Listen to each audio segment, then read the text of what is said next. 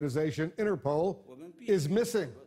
Brian Todd is on the story for us. Brian, what are you hearing? Wolf, we are hearing there are serious questions about what this man's wife knows in this case, but also questions about his ties to China's security apparatus. We are learning tonight the keys to solving this mystery could well be in Beijing.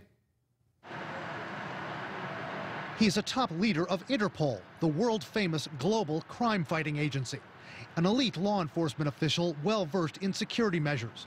But tonight, a deep mystery surrounds Meng Hongwei, who has vanished from his post in France, missing for more than a week. This is very strange because this is a very high-ranking position within Interpol. Meng, a former top Chinese law enforcement official, was assigned to Interpol headquarters in Lyon, France.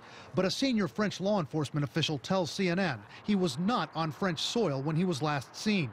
Meng's wife was the person who reported him missing.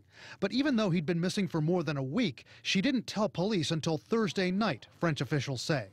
The French Interior Ministry says Meng's wife had recently received threats over the telephone and social media. The wife is going to be the key. Obviously, when did she last talk to him?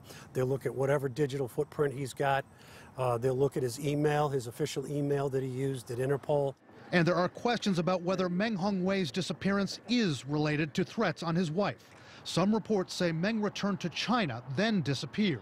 The South China Morning Post newspaper, known to have connections to Chinese authorities, cites an anonymous source saying Meng is under investigation for unspecified reasons and was taken away for questioning by so-called discipline authorities. He may well have been picked up for questioning, not simply about what his activities may have been as a senior official at Interpol, but also what were his activities as a senior official in China, where he likely has interacted with other senior officials, some of whom have been purged. Analysts say the possibilities of what happened to Meng and what he may know are almost boundless, given the world he came from, the cunning and ruthless Chinese security apparatus. Any intelligence community, any especially internal security force, is always going to be deeply suspicious of everyone, because especially in the Chinese context where you are policing 1.3 billion people, where you have to worry about not just actual conspiracies, but internet-based conspiracies,